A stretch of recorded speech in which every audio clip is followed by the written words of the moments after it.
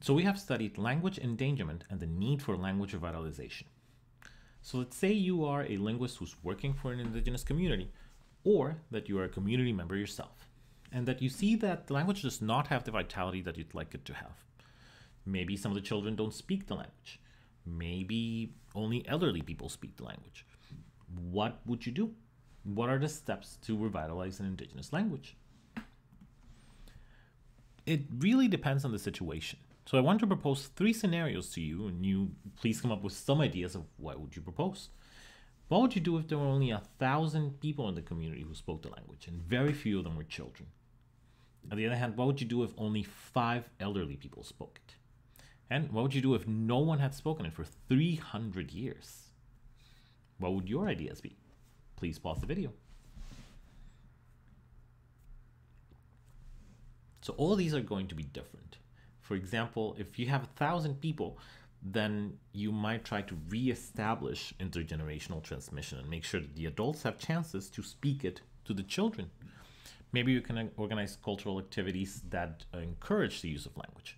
For example, every human society loves getting together to cook.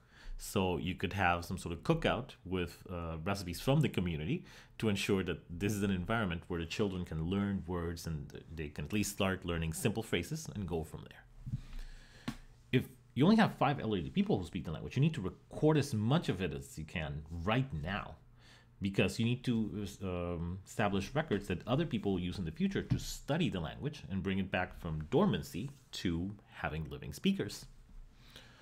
And if no one had spoken in 300 years, I actually know people who have had to work with this scenario. I have a colleague called Natasha Warner who was working for a community called the Mutsun, and the language had not been spoken for over 100 years. And the only materials that existed were like little confession books from Spanish missions where they had lists of sins for you to confess. So that was the only piece of the language that she had from which to extrapolate all the structure and morphemes and phonemes. I have another colleague called Keisha Josephs who was a community member from a community called Kalinago in the Caribbean. And what she had were letters from people in the community, but they were written 200 to 300 years ago. And they had some stuff in French and some stuff in the Kalinago language, and she had to tease the structure of the language from those historical records. So as you can see, this is something that people are actually confronted with. There's several steps that you could follow. First, you need to perform an assessment of the situation, like we saw with the UNESCO vitality measurements, and figure out where the language is.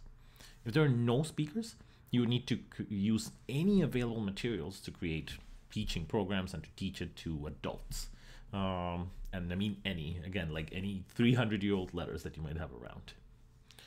If the language does have living speakers but they're elderly, you have to document as much as you can so that you can then create the teaching materials.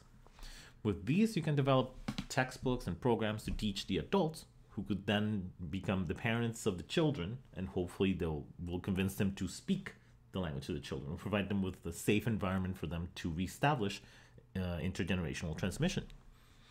You can try to revitalize cultural practices that entail the use of the language. As we mentioned, for example, everything from cooking to, traditional celebrations of the community where it will be natural to use the language.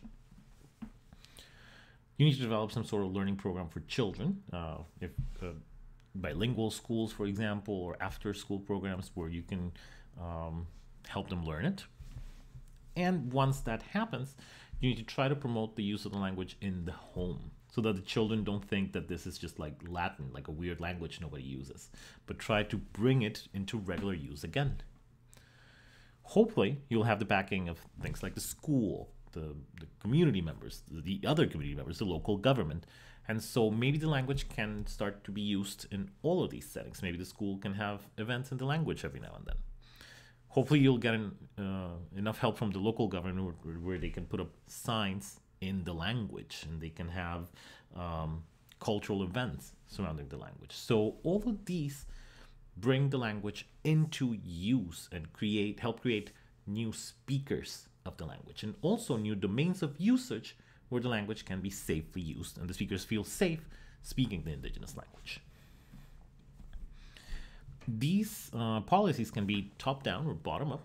For example, this planning can be from governments or language authorities who try to provide the funds for all these authorities and schools and materials. They can be bottom up as well. For example, the community can organize themselves to create bilingual schools. They can organize themselves to offer something called language nests that we'll see in the case of New Zealand in the next video. These are grandparents teaching the language directly to their grandchildren. So the parents didn't transmit it to the children. We're skipping that generation and having the grandparents transmit it to the children. We can have programs like Master Apprentice, where you shadow an elderly person and you make an agreement to only speak in the language, and that way you can gain fluency in the language yourself. So can technology help? What about if we made apps for people to learn, or if we made if we translated Star Wars like it has been translated in Navajo, if we translate the operating system on the phones like the Zapotec phone that we have in the middle? What if we created translations of Spider-Man on the left, which is also in the Mexican language Zapotec? So these can help because they can provide a positive impact in the way children view the language. If they see it on the phone, then they can realize that this language can really be used for anything, even communicating in technology, which is something that if the phone only speaks to them in English, they are going to associate all the things they want in life from the phone with, I can only get them through English. So they, by themselves, they cannot help. Like an app would be forgotten. Just think of how many CD-ROMs have you seen molding in your life. So one technological thing in itself is not going to help. These can help by convincing particularly younger speakers that the languages are worthwhile, and by helping create communities where the language can be used. So this is a project from another linguist called Brooke Lillehaugen, and she has been promoting the use of Twitter amongst young speakers of Zapotec in Oaxaca. So as you can see, she taught a bunch of kids how to use Twitter and then convinced them to create a community where they exchange tweets in Zapotec amongst them. So this first generation then taught a second generation of Zapotec kids to tweet in Zapotec. And by doing this, an organic community was created where people felt safe to use Zapotec in an electronic environment and therefore gain a new domain of usage for the language. So reversing language shift does involve several steps. You need to help create new speakers, to recover traditional contexts where the language was used, and to expand the use of the language into new domains of usage, like technology.